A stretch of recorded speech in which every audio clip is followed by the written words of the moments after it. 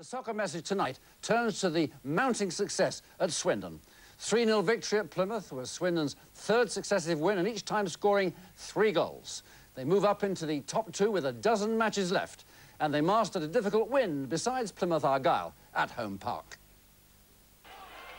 Plymouth first to attack, but their work near goal hesitant, one reason they're in relegation danger.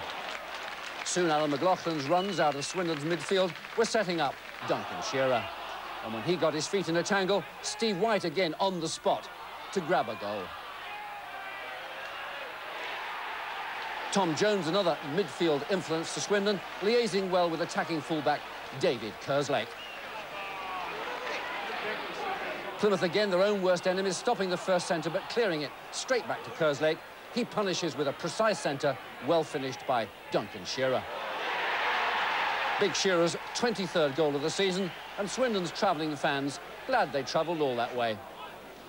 After half-time, Fitzroy Simpson marking his return to the side by getting through to organise the centre that found Steve White, again knowing exactly where to be.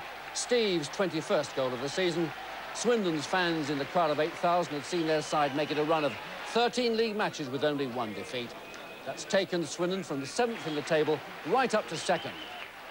Yes, look out, Leeds United, the Aussie Idealist army, is after that championship title, let alone promotion.